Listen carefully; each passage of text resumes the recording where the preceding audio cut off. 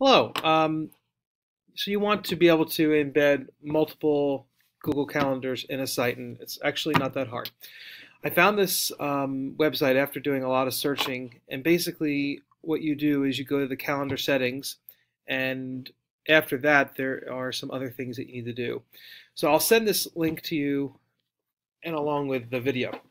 So the first thing you do is you open Google Calendar, and then on the left-hand side of each one of their individual calendars, you've got this little pull down. So you pick any calendar that you want. It doesn't really matter which one you do.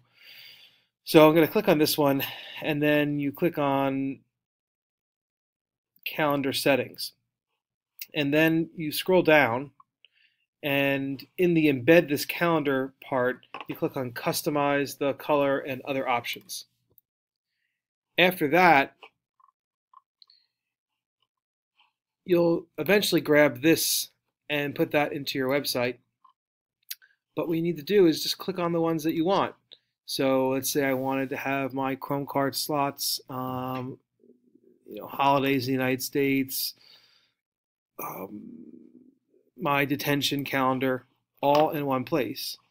And you can keep clicking until you get all the calendars. And when you click on this, I guess you might have to update the HTML just to make sure. Click on this, copy it, and paste it into the website. Hope that helps you.